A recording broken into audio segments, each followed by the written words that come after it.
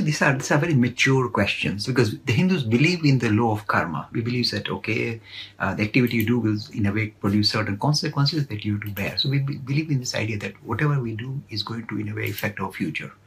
That's fair enough. And also we believe in the idea of ahimsa, means don't take life, because life is precious. This is, if you like, the spirit bubbling up as in this creation. So don't snuff out life. Again, we agree with the idea of ahimsa.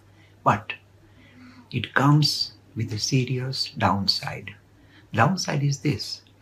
You see, just by breathing, as the gentleman rightly points out, we kill billions of bacteria or organisms that enter our lungs.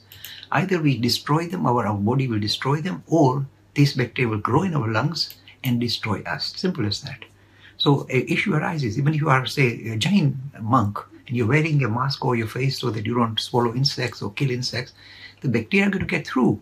The organism, this kind of microbes are going to get through for sure, and they are going to, your body is going to destroy them for sure, guaranteed. So what's the solution? The solution is very simple. We have to be practical. Unfortunately, just by the process of breathing, we are stepping on the life forms. The only thing we can say, this is, if you like, very much a Hindu take, is that we, for example, are perhaps the much greater manifestation of the spirit. So we are much more valuable. So we are putting a hierarchy, saying human beings, men and women, etc., are the highest, if you like, manifestation of the spirit. So let it survive. Sometimes it happens, if you like, by stepping on another life form. Let me give another example. I'm a vegetarian. So if I'm a vegetarian, I'm still eating living things. So some people say, Mr. Lakhani, you don't eat meat. But I say, yes, I do eat vegetables, and that is, living another life. The only life on earth that does not live on other living things are, if you like, trees and plants. But we can't be trees and plants. We evolved to this human stage, and unfortunately, this is the price we pay. We have to crunch and munch other living things. This is unfortunately the situation. Maybe in days to come, we might get, chemicals we can live on, but for the moment, we are stepping on another life form. We have to live with it and recognize our limitation. That's the best way of responding to this.